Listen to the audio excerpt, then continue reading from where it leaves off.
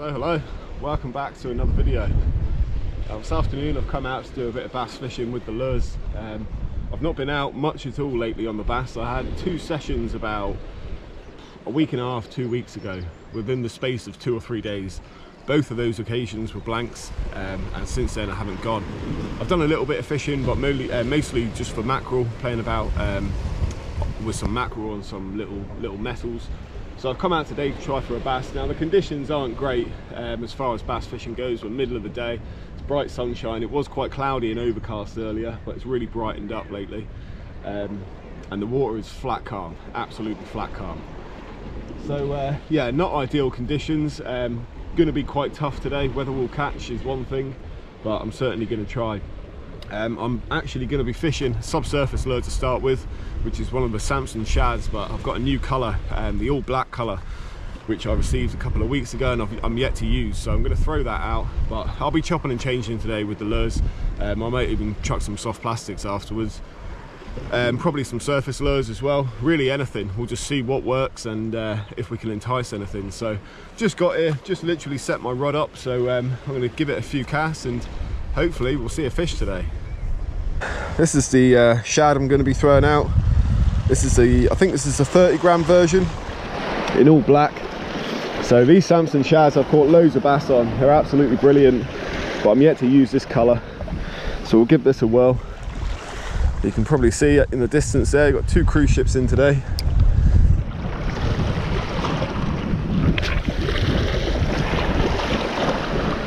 Let's get that out there. Just let it sit a little bit, wind in the slack, and we'll just start slowly working it in. Just giving it a few twitches as we're coming in, pausing it, and just switch up the retrieve really, and give it a nice continuous retrieve with a few little taps. And they work really well under the water, these lures. Now, I was fairly confident earlier on. I've been at work this morning and the conditions were looking fairly good, but as soon as I left work that sun came out. It's got super bright now. Really not ideal, but we're going to give it a go anyway.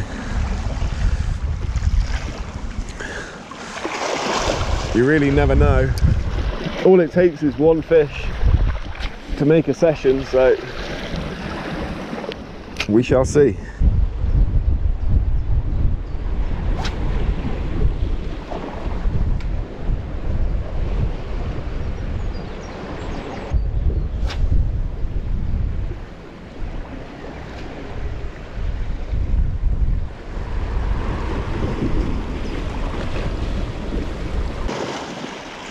I can see right down there on the edge of that weed,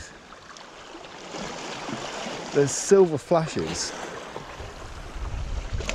of fish. Now, I don't know what they are.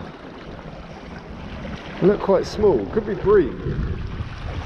I just pulled the lure over it to see if I could entice something. I can see them swimming around. It could be mullet, but they look too small to be mullet. Weird. It just sat right there.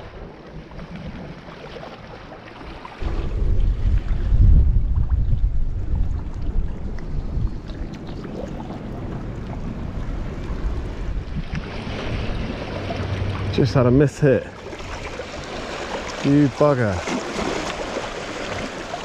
That was definitely a bass as well.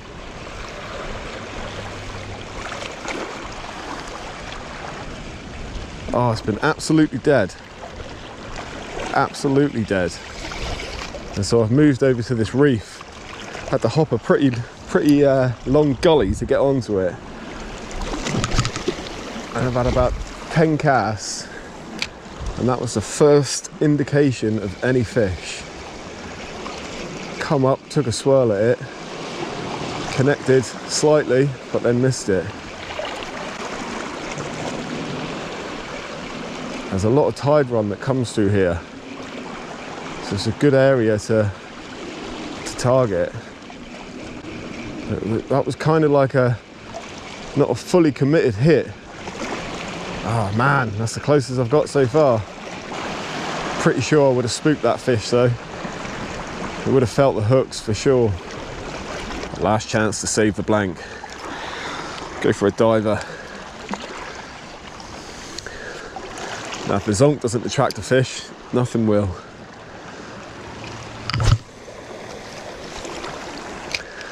Come on. Good fish as well. Crack and take that. That's with the third cast with the zonk. It's got to be a bass, surely. Yeah, it is. I can see it in the water. That's a nice fish, that. Oh man. Got there in the end. How the hell am I going to get this up? Don't know how well this is hooked. Oh. You can see him down there. Come on.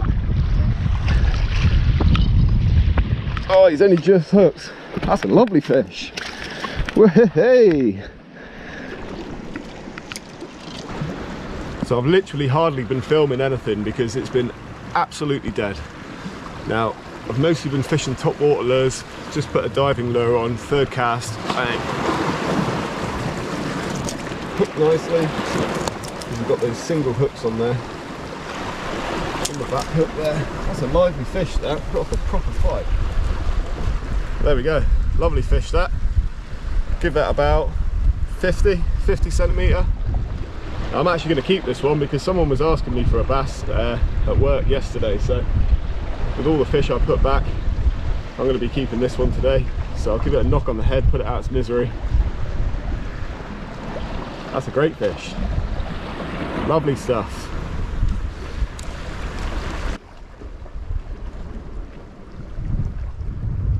So I think I said before that cast, if a zonk won't catch him, nothing will. And that's the exact reason for it. Megabass zonk. Well, that was third cat. I had a really subtle hit before that fish took. Is in a really subtle hit. I thought it was going to be like a little wrasse just pick it, you know, sort of pecking at it.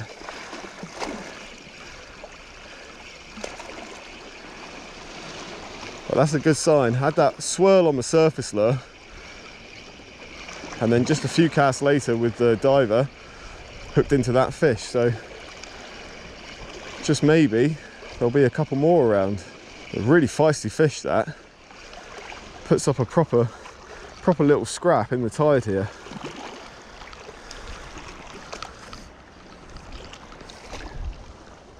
And as I said, I am keeping that one. Someone was asking me for a bass, and they've been asking me for ages, so I'll oblige this time. If I do get any more, I won't be keeping them.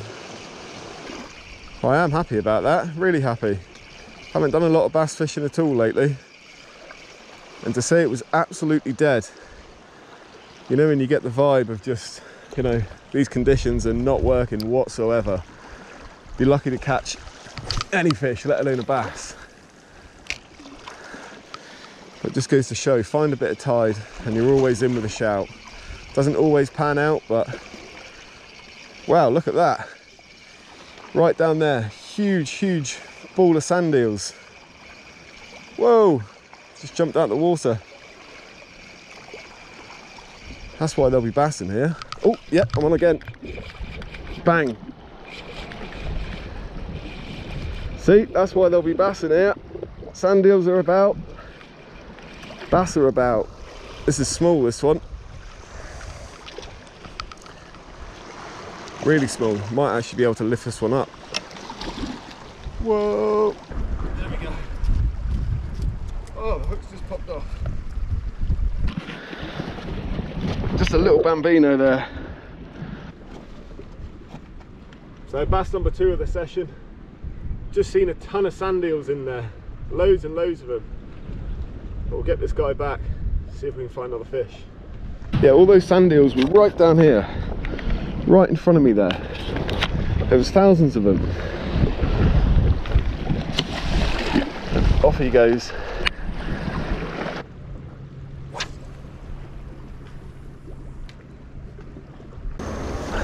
try a cast over there. A bit shallower over there, there's a reef. So it won't be exposed on a tide like this, but the water rushes over it and causes like big eddies in the water. I've had some really nice takes over that side before. That's actually the first time this year that I've seen sand eels in that amount of numbers in the water. Now, even though the mackerel and that are coming shore, even when I've been doing a bit of mackerel fishing, I've still not seen any sand eels. That's the first time I've seen them that close in, so that's a really good sign for the summer coming up. That's when you know the fish, all the different species are moving in. Where the bait is, the fish will be. Oh, that was another hit.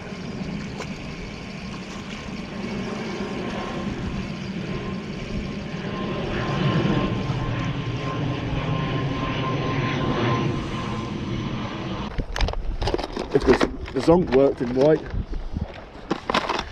I don't see why this wouldn't.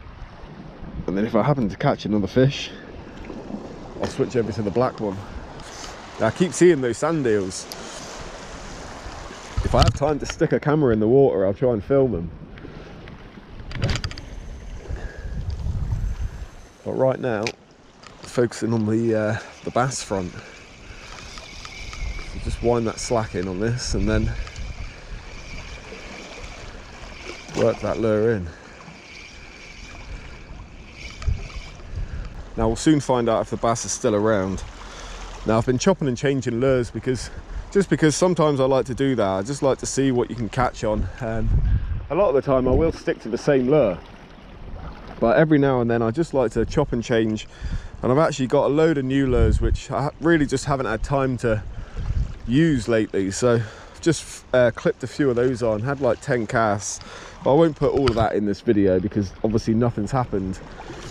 But with there being sand eels around, I've just put this little Western sand eel imitation on. I think it's 22 gram. Because in theory, you would have thought if there's big shoals of sand eels like that, that's going to be what the fish are feeding on. So if the fish are still here, I'd be fairly confident they're going to nail a lure like this. But you can get very short windows where you see a bit of action and then they just move off. This whole spot is all reef and you've got different currents that run all around them. So the fish are always going to be on the move. It's at certain points of the tide that you find they'll hold in this bit for sort of, can be anywhere from 20 minutes to an hour. But it's usually never longer than that. It's usually a short window. An hour would be a long time. So I've known it before where I've been in here, caught a few fish, and then it's just gone absolutely dead. But you can see them hitting the surface way beyond that reef in front of me. So far, far out of casting distance. But it just goes to show they will move around. That's not to say you won't get the odd one lingering about in here or coming back in to have a little mooch. When the tide changes, the fish activity will change as well, so it's always worth a shout.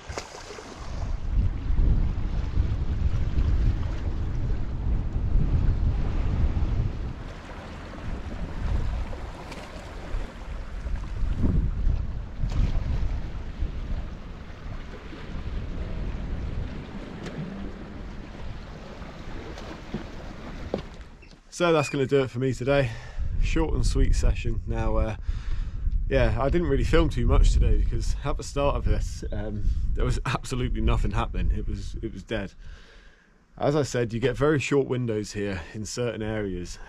Now, if you've got the time and the patience, which I don't have either of those two things today, you can scan around, work with the tide. When the tide changes, just move around, find the fish again. They'll stick around, you just got to find them. Sometimes they go a bit further offshore, but a lot of the times they will stay inshore, but they just move about. Like I said, there's loads of current around here, loads of loads of tidal movement, so the fish can be on the move quite rapidly. But to say the conditions are flat calm, it's bright sunshine, I mean it's a lovely day today. To say that the conditions are like this, I'm really happy to catch those 2 fish. So yeah, chopping and changing between a few lures can help as well sometimes. I mean, for me it didn't today, both those fish were caught on the Zonk, but if I hadn't have changed for that and kept to the top water, I may have not caught anything at all. So it was only getting that indication from that first swirl I had when that bass came up and hit the lure that I thought to myself, right, there's fish here, so what are they going to take? You know, are they on the feed? Just chop and change between lures, different retrieves, different speeds, see what works. But anyway, I'm going to track back up the steps now, back to the car. It's been a fun little session. I've missed the bass fishing on the lures, to be completely honest. As I said, the last couple of times I went out, it was well, I blanked both times. One of them I took a heavier rod out, the new Samson rod I've got, which I'll be doing a video on at some point. Hopefully get a few fish on that and yeah, talk you through that rod. But both those occasions were blanks, so it's nice to hook into a fish or 2 again. I might even go out tomorrow now and try somewhere early morning. So yeah, I hope you've enjoyed this video. Thank you very much for watching. See you on the next one.